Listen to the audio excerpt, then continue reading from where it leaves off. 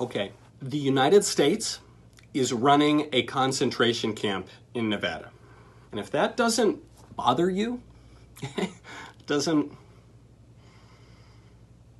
that doesn't bother you, first of all, no alien is illegal. The aliens are coming here in search of a better life, and our Nazi fascist president puts them in concentration camps at Area 51, okay? Okay, this is fascism.